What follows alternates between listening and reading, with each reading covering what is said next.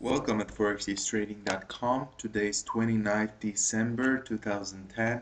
It's 20 minutes after 4 a.m. in the morning, Eastern Standard Time.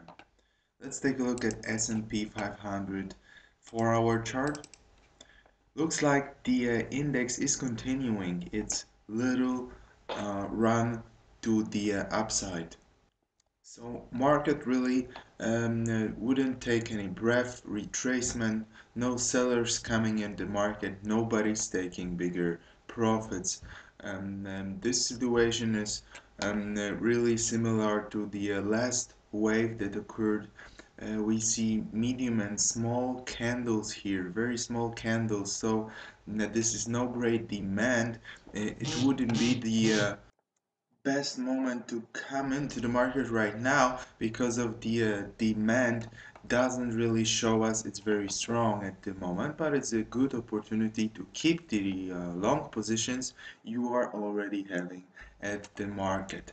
So for a few days I'm saying please be cautious in January, especially for some kind of bigger retracements. I mean, just to be impartial, if some important sellers will come at the market and stay at this S&P 500 market, please be cautious not to enter long positions too soon.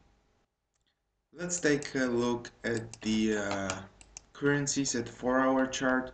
We see euro from this dome pattern used to go to the upside and very strong fear move, but unfortunately I was saying yesterday that if pound will accelerate to the downside, it will bring the euro dollar to the lower levels as well, and that's what really happened. Pound came back to its natural medium and big dropping down trend, and euro dollar, even though it's coming to the upside most of the time when pound is neutral or pound is growing, euro showing it has demand at this market, but really pound is driving this currency to the lower level every time it goes down. So let's take a look at the 30-minute chart. We see this situation here at 30-minute chart. Yesterday I was saying that if pound would be growing, this rectangle here would probably give us some continuation breakout to the upside and might be continued. But I've always also said that it is a strong reason to believe that if pound will go to the downside like it happened, it will bring euro dollar to lower levels. And that's what really happened. Pound shoot up in the sky for a few moments, came back to lower levels, driving euro dollar lower and lower. So right now we are looking at pound, which is more interesting than euro dollar for me at this particular moment.